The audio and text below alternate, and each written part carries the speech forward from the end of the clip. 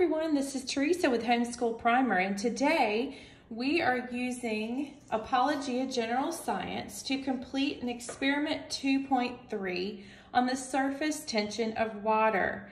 These are the materials that you're going to need: paper towel, penny, a dropper. You're going to need dish soap. Doesn't have to be this kind, any dish soap will work. You need a small glass and then a larger glass and some water. This is just a pitcher of water. All right, let's begin. After you wash your penny, you're going to dry it on a paper towel. So just make sure, just get it real good and dry. Then you're going to put it here.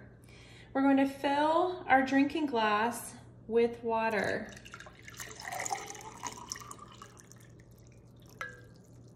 That is full. And now we're gonna keep our penny here. Hopefully everyone can see it. Use our dropper to grab some water here. And we're gonna count how many drops can actually stay on the penny. So let's do that, and we're gonna keep track of how many drops.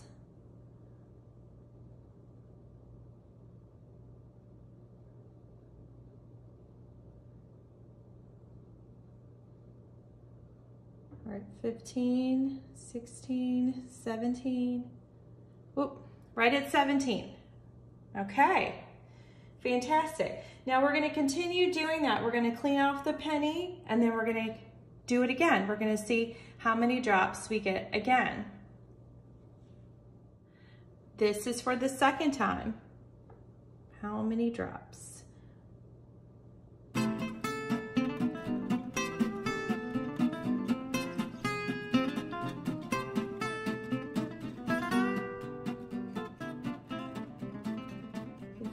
$16, $17, $18, $19, actually it was 2, $20, $21, $22, $23, $24, $25, oh, $25. We got more that second time around, so let's dry it off again and try one more time. All right, this is our third time. Let's see how many drops.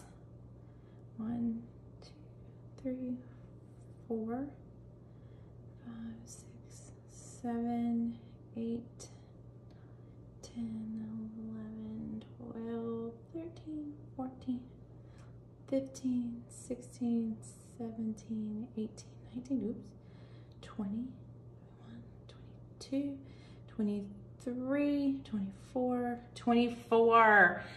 Fantastic. We got all around, around the same, around a couple drops more here and there. So now what we're going to do, we're going to dry off this penny, and we are going to put some liquid soap in this small glass right here. And then we're going to add enough water just to make it, you know, a little bit thinner consistency. And then we're going to test it out with the soapy water. So let me put this water back. Okay, now we're going to put some soap in this small glass here. I'm going to just move this guy out of the way. Let's pour some of our water in here. Okay, and it says you can stir it too, so I'm gonna get a spoon and stir it. All right, get a gentle stir. Okay, now we're gonna dip the penny into the soapy water. Okay, once you dip the penny in the soapy water, we're gonna place it back here on the table. And now, let's get some water. Let's see, can you guys see this? We're gonna get some more water for a dropper. And let's see how many drops we can put on the penny. 1, 2, 3, 4, 5. Ooh. I think that's only like 5 or 6 there because it just started rolling off and moving. So let's give it a shot. Let's Let's try again. Let's dry off our penny. Do we dry off our penny? That's the question. We do not dry off our penny. We just repeat the steps. Okay. Actually, we do dry off our penny.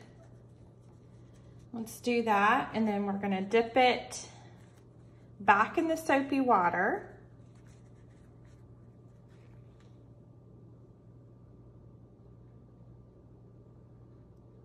Dip it in the soapy water.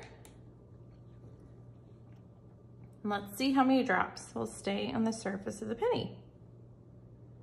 1, 2, 3. Oh no, it's already off of the penny. Okay. So what do we notice, everyone? The dry penny actually held many more drops than the soapy wet penny. So this is surface tension, because water has a unique property of surface tension. And that has a tendency to do with the individual water molecules that stay together. So you can see with the soapy, when it was soapy here, they're just sliding right off. So there's not a lot of tension here. So it made a mound on top of the penny when it was dry and we just had the water, and we placed the water droplets on top. When it was soapy, not the case. So this is surface tension of water, experiment 2.3.